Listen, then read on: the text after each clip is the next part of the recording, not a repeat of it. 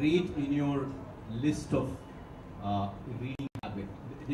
Was crime fiction or thriller find pride of place in your shelves when you were a young teenager, along with Milton Boons and other stuff?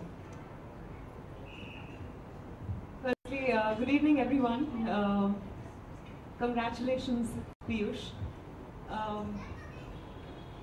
You know, Joy, I read a lot of Ken Follett, so that is crime fiction, right?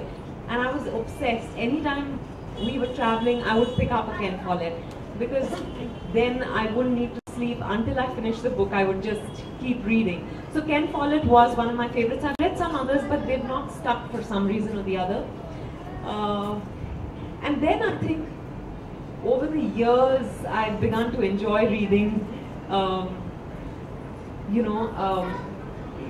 what we call thriller scripts, which is basically crime fiction. And that's how I met Piyush also. And he brought a script to me that I thought was fabulous. Let's see what happens in that. But and then he told me about this book. I said, you know, I'd love to read it. So he sent me 3 chapters. And I think that's very unfair, because he sent me 3 chapters and I was dying to know what's happening next. I just wanted to keep her in suspense. Yeah. So I said, you know what? Come to the launch if I have to, but I want to know what's happening. So I think he was just forced to invite me. No, I'm kidding. And then he asked me if I'd launch it, and that's how I'm here. But yeah, so I think my relationship or my liking for crime fiction is slowly growing. I mean, you starred in one of the rare suspense thriller in popular cinema. You know? When we really look at suspense crime thrillers in popular cinema, we don't find too many. You know, we had an Ittifaq way which could qualify as a suspense thriller. We had a Jewel Thief much before that. We had a Kahani. There have been very few and far between. You know, they often say in Indian cinema that when it comes to suspense thrillers, a crime fiction, they want to reveal the identity of the villain. Otherwise, the audience doesn't have the patience for that kind of thing. What's your take on that? I think, you know, when villain isn't revealed very early, that has its own charm also. For example, I can only think of Sholay, where Gabbar, it's not a crime thriller, but I'm just saying his entry happens much later in the film, but the legend Gabbar grabs you much before you see Gabbar. So that's one way of doing it. But I think for example, in this book, I'm enjoying getting into the head of the serial killer. Because we all want to believe that criminal people were, you know, deviant personalities. That, you know, there is some kind of reason for the way they've turned out. So, in a sense, I'm very grateful that he's first introduced us to that, and then he'll take us into the crimes of this guy. Piyush, I finished the book in close to, what, 7 hours I finished the book. Yeah, because he's in Bombay, you were in Calcutta. 7 hours. Yesterday, I gave it to him only yesterday. I couldn't put it down, frankly.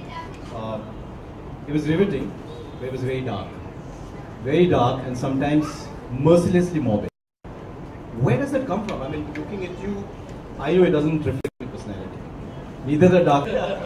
So when you write something like this, where do you borrow from? Is it pure imagination? Is it fascination for crime and dark edges of human personality? Or is it because you do feel that this is something... Actually, I think everybody has a dark side, you know. Everybody's got a dark side.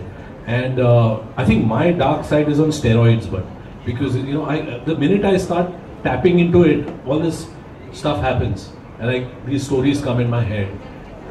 I don't know, it's just, I think it's Mumbai or something. I grew up out here, maybe it was, I just don't know where it comes from, but I just focus and I start thinking about these deadly stories. And I don't know, I always look at some, you know, crazy aspect of things, like on the road. What if a car came and blew up right in front of me?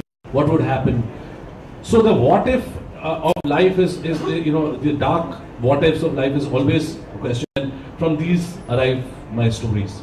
And I just want to tell you my stories. About, you asked about the who done it. I like to do how catch him.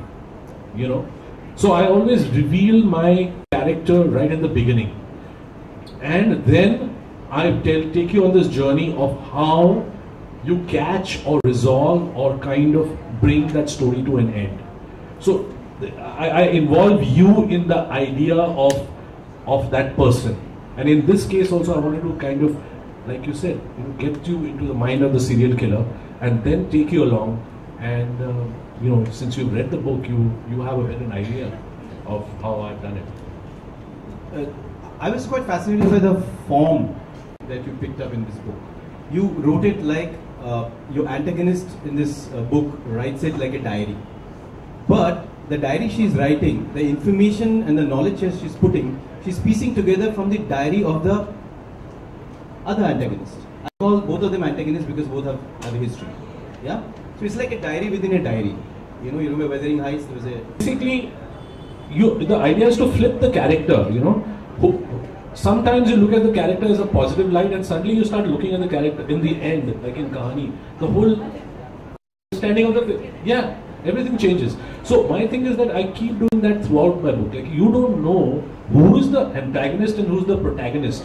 Even though one person might be a police person, the other person might be a serial killer, you don't know who's the good person, who's the bad person till it all gets resolved, And that's my idea, because that's what life is all about, Sometimes we're good, sometimes we're bad. Police people are good, police people are bad. Criminals are good, criminals are bad. That's how I keep it, In this book, for example, both the characters are fated to follow a certain direction. There's certain circumstances which are heaped on them, and they take a certain direction. But one person... There's the character of the police lady, who actually... Maithili Prasad, who actually looks very much like you. So I'm just giving you a hint. Okay. She behaves also very much like you. You could be her.